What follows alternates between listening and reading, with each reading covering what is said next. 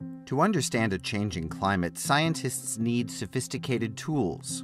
So how do you develop advanced technologies to study essential aspects of the climate during a global pandemic? With teams socially distant, they're working from spare bedrooms and at tables in their backyard. It's tough. It's not easy to turn a wrench from home, but but we also work with some very clever and very innovative people who have figured out methodologies to actually to test things from home, like remotely.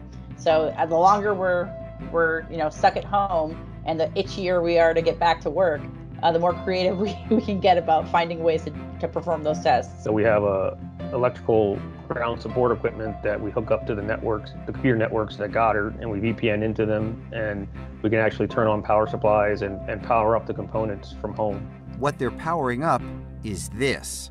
It's the spacecraft that headlines NASA's mission called PACE.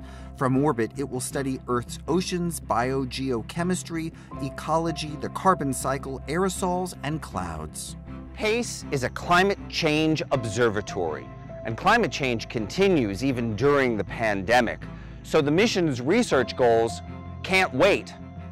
But that said, progress is being made, but not in the way one typically thinks about construction of a satellite observatory. The technological advances are great, and they really do help us, but they're still not as good as a face-to-face. It's been lovely being home with my wife and my daughter. Can't complain about that, but it's not the same as getting out to work and seeing everybody. There's going to be, probably a meaningful cultural shift in how a project of this size, somewhere between 400 and 500 people right now,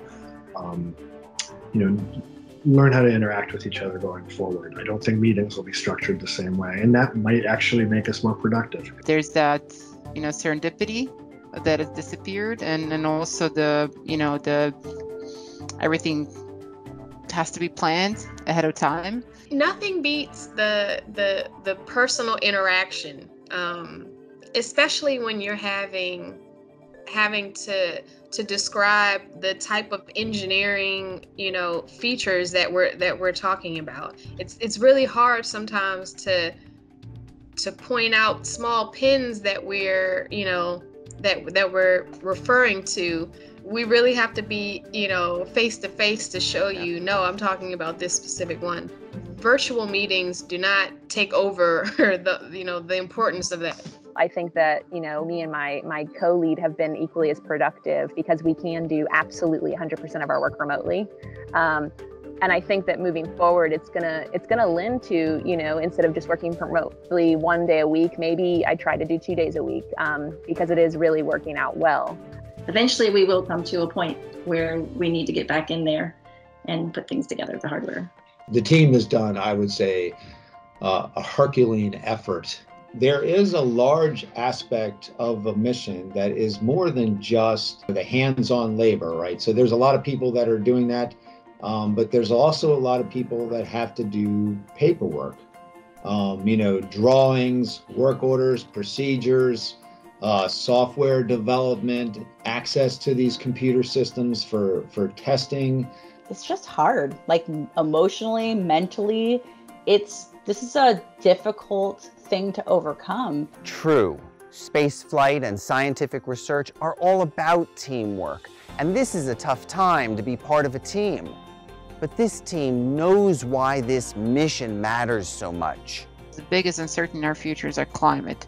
Understanding the ocean that controls a large percentage of the climate behavior is crucial, and that's what PACE is going to bring us, better understanding of ocean that controls the climate that is pretty much our house. And that's why, pandemic or no pandemic, this team isn't slowing down. I think it's very challenging to make any of these people stop work, right? It goes so much against our natural desire to just want to build, want to achieve, want to innovate. And I mean, we're creative people. That's why we work at NASA, right?